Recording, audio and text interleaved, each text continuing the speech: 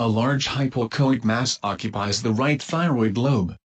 We had to reset the depth in order to visualize the entire nodule. The inhomogeneous echogenic areas correspond to necrosis. The lower pole of the lobe cannot be visualized.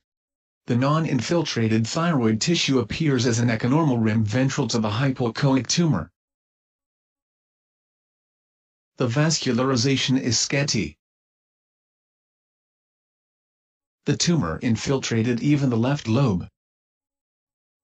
A large tumor presenting in both lobes is a very unusual situation in anaplastic cancer and is more characteristic of thyroid lymphoma.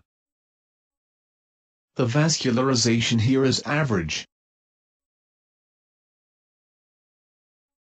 Finally, 2 US-guided aspirations are demonstrated. The movement of the needle can be seen at both attempts.